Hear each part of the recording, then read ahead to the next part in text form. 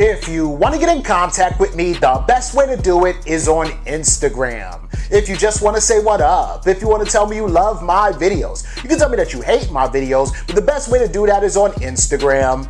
Peace, y'all. Jonny Fastlane here. So, MO3 gets shot and killed in Dallas. Let's talk hip-hop. Please don't ever let me let my guard down.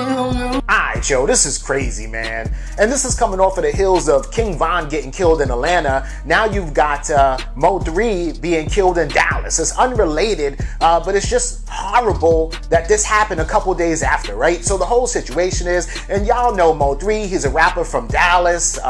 He's signed to Boosie's Boosie Badazz's record label. He's pretty dope. He has some dope music. Kind of had a little rap beef with like Yella Beezy and Trap Boy Freddy or whatever.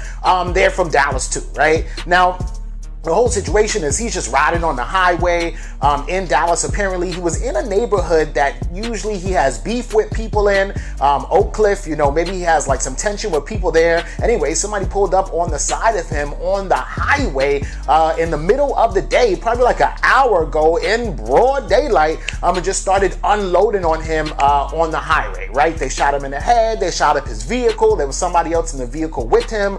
And I think that person has passed away too, but the story is still developing. Ultimately, of course, MO3 couldn't drive his car anymore, lost control of it. It ended up spinning out of control and hitting the concrete median and then crashing, right? That's when his car stopped. Everybody that else was on the highway was just trying to pull around him and kind of like get away from the bullets and everything. It was a lot of confusion for a little while on the highway, but then people are driving by. You see like someone, I guess, you know, the paramedics or something, they're trying to give, you know, MO3, like trying to resuscitate him and trying to, you know, bring him back up and try to get his breathing back or whatever the case may be. But it looked like he was passed away and dead right there on the side of the highway. Not even once he got to the hospital, just right there on the side of the highway, right?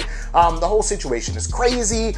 Dallas is a crazy place, man. The same thing happened like 2 years ago to Yella Beezy. He got shot up on the highway too. The only thing is that Yella Beezy survived the whole situation, right? Whereas MO3 did not, which is crazy as hell, man.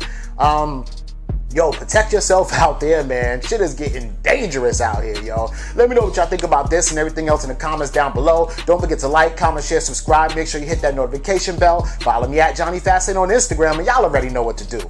Peace.